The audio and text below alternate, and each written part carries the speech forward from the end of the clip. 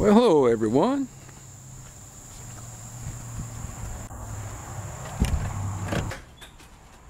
And welcome back to my shop.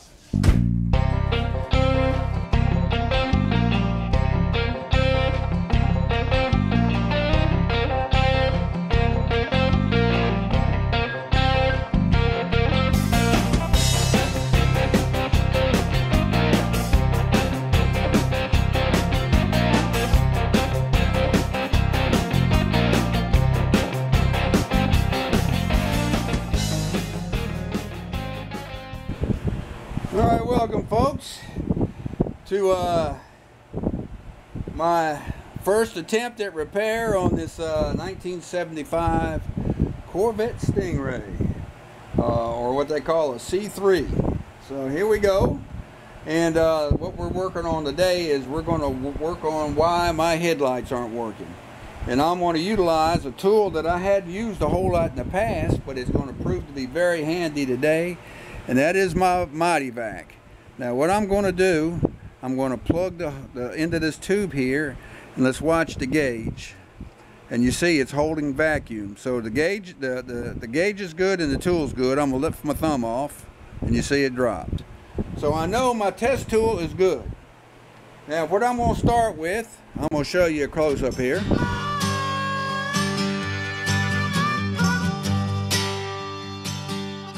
I'm going to touch on this deeper once I get into the repair, but I just kind of want to show you all, if you're still with me on this walk around, I want to show you what they did with vacuum back in 1975 on this Corvette.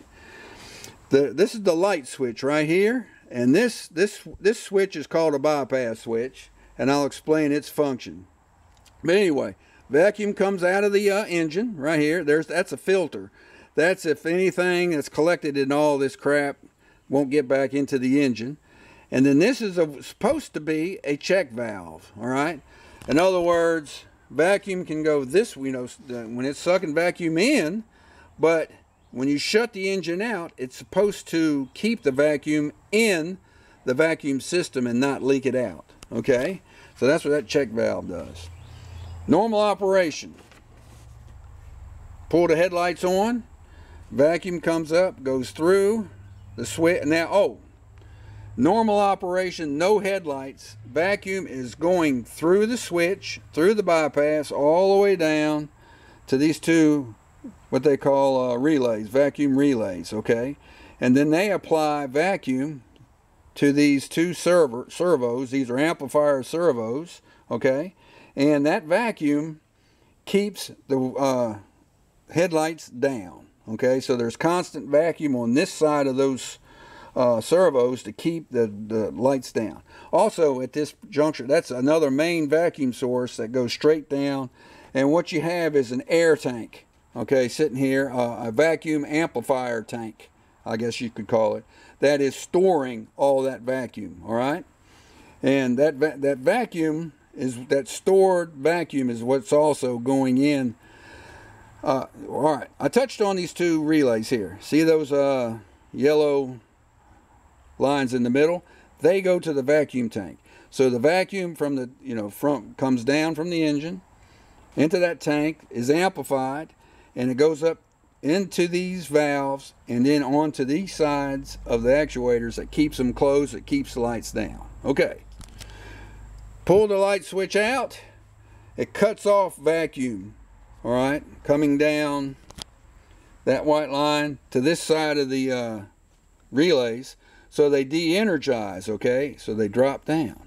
What that does is the vacuum that comes out of the tank is then redirected to this backside, the green vacuum lines of these actuators, and that's what pulls the lights up, okay? So the lights are actually on, I think, or there may be a contact. Well, no, there can't be, because the lights turn on without even coming up. So once the vacuum pops them up, the lights are on, and there you go. And then turn the lights off, vacuum's removed from the red, placed on the green, and there's springs, and it also helps pull the lights back down again. So that's how it utilizes vacuum to control the headlights. This is my vacuum source from the manifold right here, and there, if you can see it way down there, there's the filter, okay?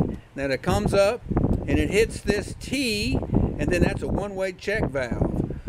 This black with red stripe vacuum lead goes into the passenger compartment, and this black with a white stripe goes in there. I'll guess that those two are these two right here that goes to the light switch and the bypass switch, okay? So what I'm going to do, instead of trying to crawl underneath here and test, I'm going to try to test from out here, and I'm going to disconnect them vacuum. I'm not as nimble as I used to be, and there's no way I want to get underneath a dash unless I absolutely have to. So I just want to make sure I remember to put these lines back where they belong. Hopefully they'll come off. All right. Without breaking these plastic pieces. He did. Good deal. Just remember the white. I might write that down too.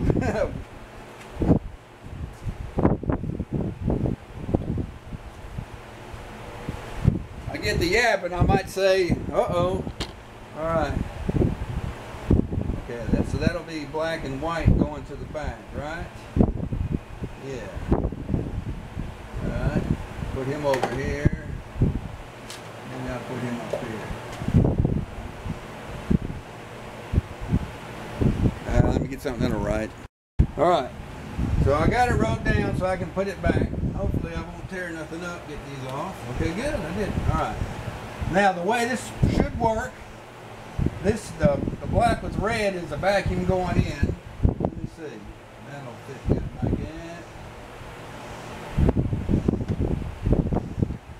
that. Let's see. Yeah, wrong one. There we go. All right. All right.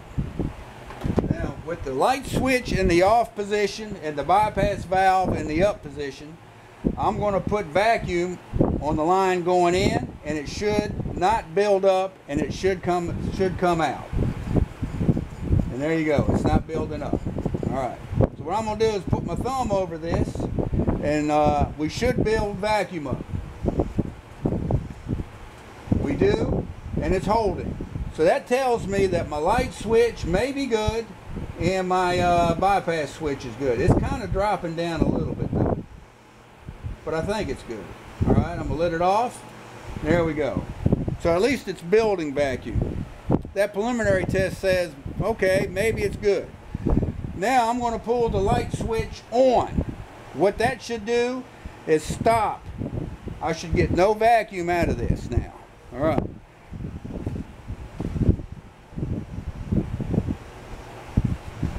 Headlights are on, and they're on down there. All right, I should, without plugging it, I should get vacuum, and I'm not. All right, look at that. I'm not getting vacuum.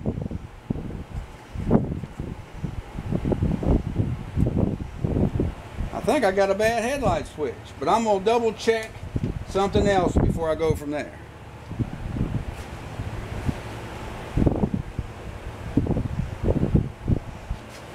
I'm going to make sure that bypass valve is up.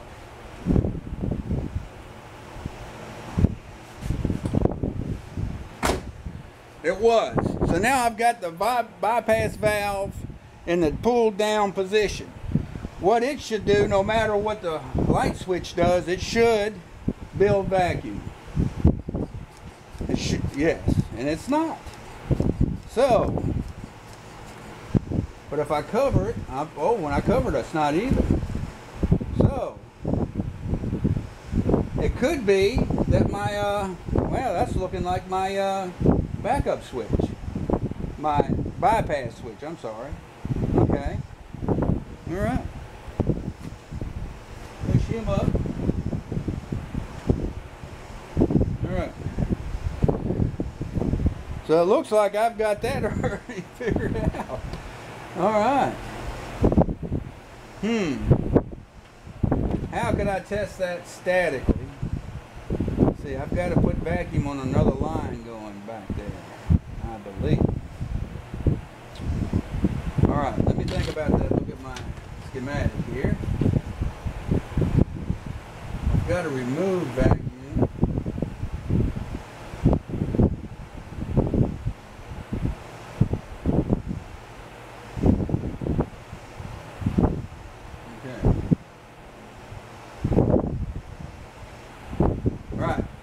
go underneath the dash. I didn't want to have to do it yet, but here we go.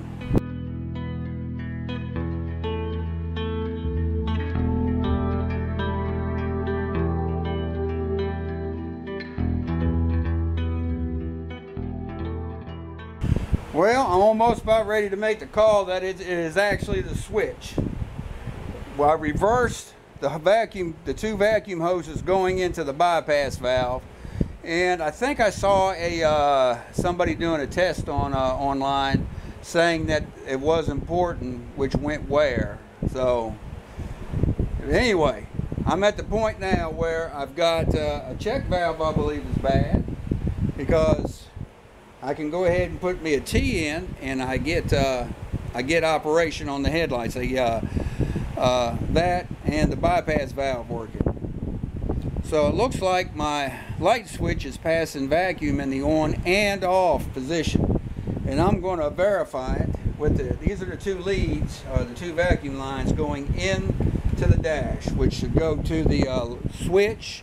From the switch to the bypass valve, and then through the bypass valve and back out.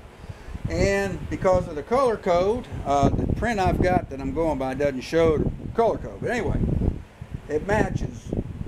Black with red stripe is the input. Black with white stripe, which matches the other lead going back, is the output. Okay. So, right now, I've got my vacuum, my Mighty Vac, hooked up to what I think is the input going into the dash, into the light switch and bypass valve. And I pump. I don't get any pressure at all. Now I'm going to cover the output, and there you go.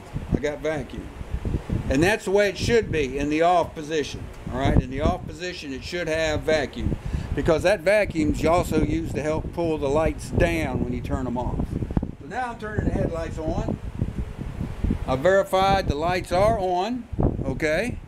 Now the vacuum valve in the headlight switch should now be open. In other words, it should not be passing any vacuum. So I'm going to cover it with my thumb and pump it up, and look at that, I'm getting vacuum. All right. So that's why it won't, it's overriding what pulls it up, so the system don't know what's going on. All it knows is that it's got vacuum on both sides of that actuator, and apparently the closing part of the actuator wins. All right, go ahead and turn the lights off. So anyway, thing is, I don't think I can get to that. I'm going to have to research now to see how I can get to that light switch easily. I don't want to have to lay on my back in that tight spot. So anyway, I believe I got a bad light switch and I got a bad check valve. But I'm going to test the light switch once I get it out. So that's my next stage. Alright, I didn't show pulling the switch out, but I'll show putting it back in. And it was kind of not too much of a pain. But anyway, here's the switch right here. Alright, let's plug my Mighty back up. Alright. Now, we stand where we can get this thing. Alright, right now the switch is off. I got the vacuum, which just now popped out, going into the input. According to my research, vacuum goes into this number 2 port right here. Alright, now let's pump. Switch is off. Oh, and I got to cover the other port. Alright, it's holding vacuum. Alright, I'm going to let my thumb up and it dropped. Okay, pump up again. Alright, so that's good. That's how normal operation, and it drops. Now I'm going to turn the lights on. Pull it out, cover it, and here we go. What? It's still making vacuum. See? Cover it again. Got my thumb over it. Yep. There's your problem, lady. So it was the switch. After all that I went through, it was the switch. passing vacuum in the on and off position. So I need to get another switch. Like I say, I didn't show pulling it out, but I'll show reassembling it. I'll kind of show a little bit, I think. Here. All right.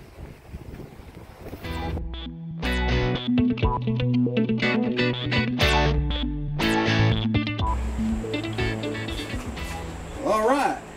Fresh back from the parts store. And let me tell you, $350 just don't go far these days like it used to. But anyway, I've got some parts that I've needed immediately that once I install them, I can get this thing back on the road. So let me show you some of the stuff. All right, a couple of rebuilt Lone Star calipers for the front. Boy, they look good. They are Delco Moraine rebuilts, supposedly with new stainless steel inserts. So we got them to go in. Now I went with the lip seal as opposed to the O-ring. This isn't going to sit as much as it did, and I say the advantage of the O-ring style is that if you sit a lot, it's less likely to dry out and leak. Lip seal is good enough for me. That was the OEM, and I can work with that. Here's a future repair I've got coming up. Those of you that recognize this tool know what I'm talking about, and I'll cover that in due time.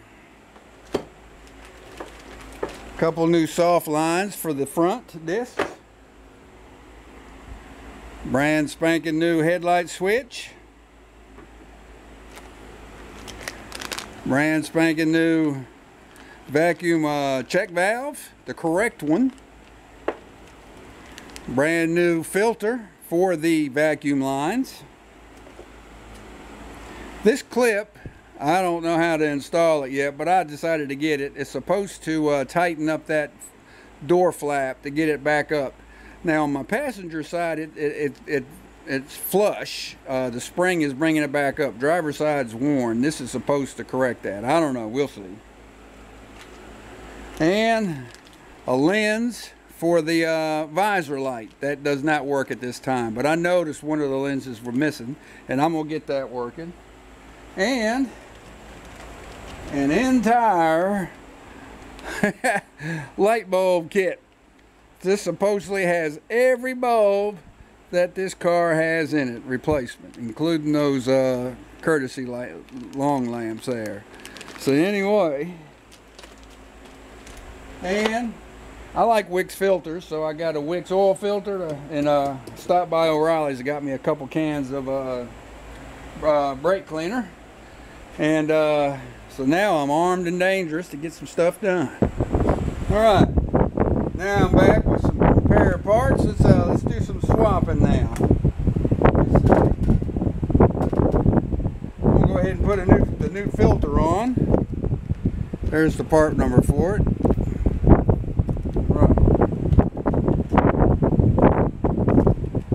Now, I believe there's nothing wrong with the one that's on there, but I'm gonna go ahead and swap it anyway. That's double packaged. I guess put their number on it. All right.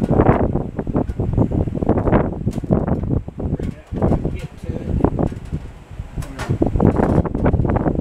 I do not think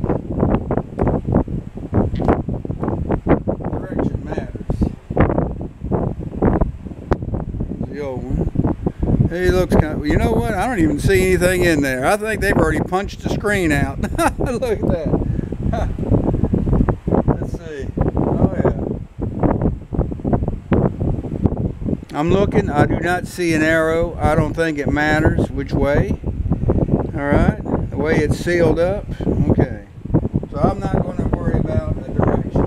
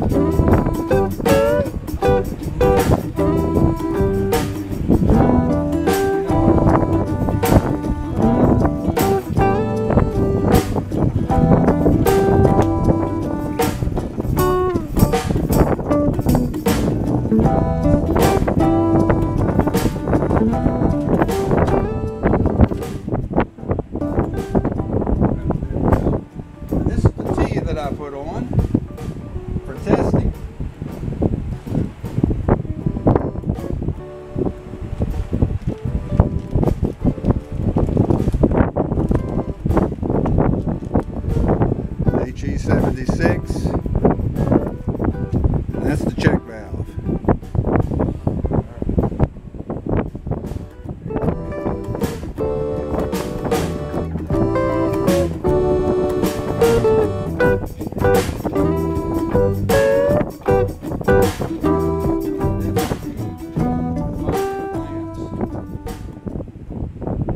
Brand new headlight switch.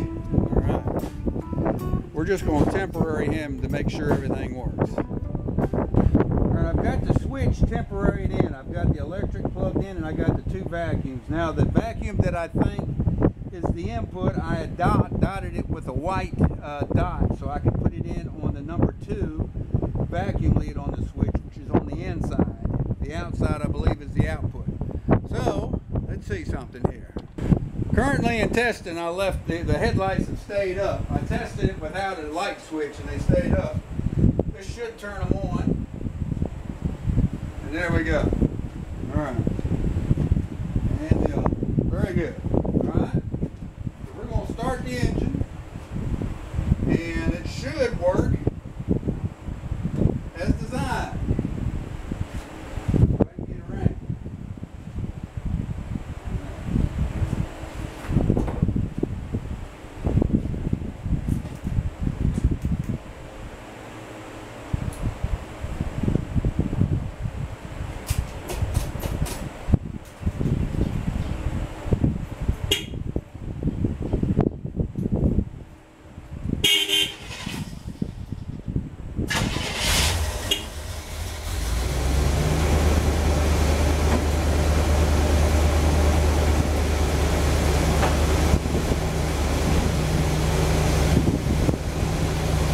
Okay, with the switch hooked up and off, they close. Now I'm going to turn it on. Let's see what happens.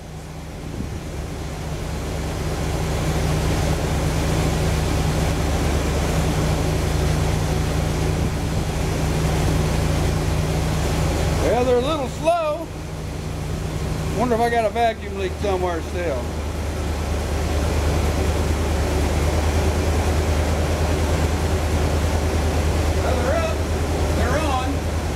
Little slow coming up though. I don't know if that's normal or not. I think one generally pops up faster. Let's put them down.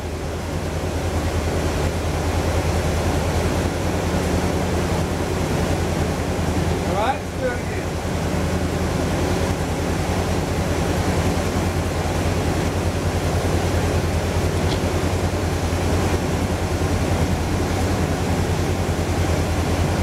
That just don't. There's something still going on. I don't know what it is.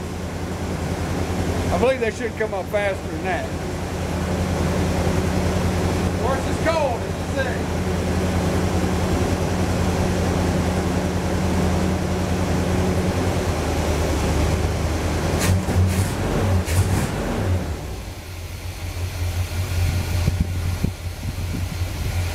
Close them. They went down faster than idle. Now let's see what happens.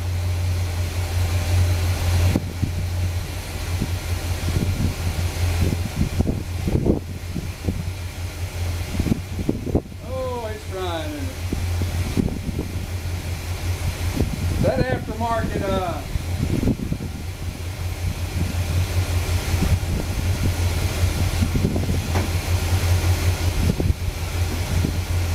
we got some more further troubleshooting to do, but at least I know, now I know at least I got them working. Looks like, I believe there may still be a vacuum leak somewhere, and I'll trace that out.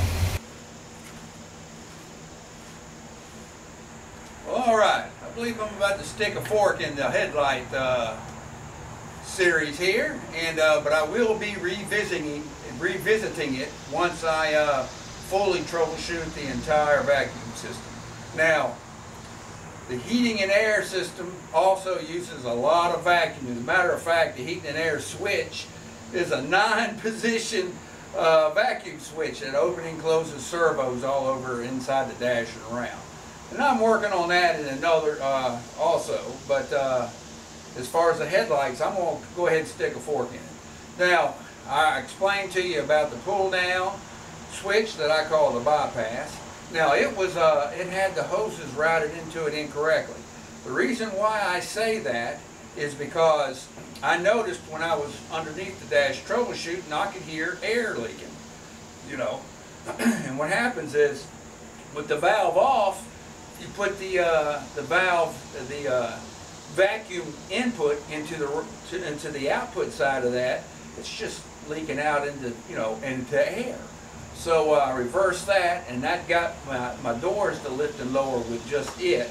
Okay, and then I had a bad light switch that was instead of cutting the vacuum off when you turn the lights on, it was leaving vacuum on the circuit the whole time. So and then I also had a problem with the incorrect check valve, which wasn't passing enough. It was too small on the main through, the vacuum being provided, or the line going to the vacuum tank was actually too small going through that valve, so it wasn't providing enough vacuum volume. So I had three problems I got there. I had a bad light switch, had a bad incorrect check valve, and I had the pull down switch incorrectly, not wired, but the input and output vacuum lines were incorrectly put into it. Now I tested the original tank, and it is actually slower with these headlights than that aftermarket one that's in there. So I'm going to stay with the aftermarket for now. And once I'm satisfied that all the vacuum is good and not leaking, I may revisit that just to see, because that's about 2 times, maybe 3 times the volume of that aftermarket. And you would think it would actually, once it pulls all the air that you got vacuum in there, it would provide more amplification. But we'll see. So now we're going to move on. You know, I've got the dash apart because I'm changing out bulbs and troubleshooting the vacuum lines, and and I'm also going to be replacing some parts that you'll see in the upcoming next vlog that I'm doing on this. So anyway, stay tuned for that. I hope everything's going good with you and yours. Everything's going good here as far as I know. Don't want to know any different, and I wouldn't complain if it was not going good anyway, because what can you do? I guess complaining sometimes could be good, but I just try to take care of the business and we'll go from there. So have a good one, and I hope to see you around on the next one. See you.